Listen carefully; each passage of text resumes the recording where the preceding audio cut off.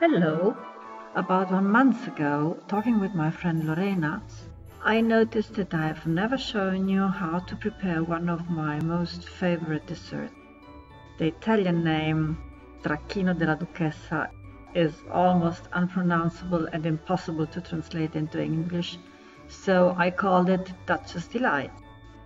This video recipe is therefore dedicated to my friend, and today I'm showing you how to prepare this dish, which is typical for the area of Parma, Piacenza, Mantua and Reggio Emilia, although prepared in different variants, probably dating back to the Duchess Maria Luigia of Parma.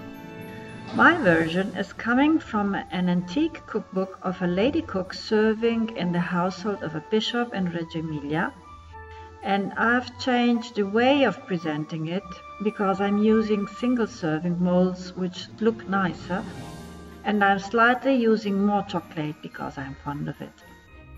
Start cutting 10 sponge fingers each in 4 pieces and chop 150 maximum 200 grams of dark chocolate into pieces not bigger than 4-5 millimeters, trying to produce chocolate powder as less as possible.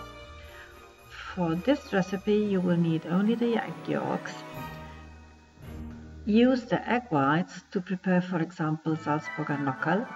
It is an Austrian dessert, and here above you see the link. Whip the egg yolks with 6 tablespoons of white regular sugar for 5 minutes until the sugar will have completely dissolved. Now incorporate the mascarpone, it's the same kind of cheese you use for making tiramisu, working for 3 minutes more until you obtain a puffy and perfectly homogeneous cream.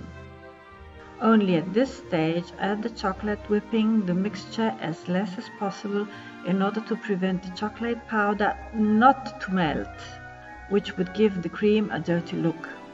The final result should look like a stracciatella eggnog.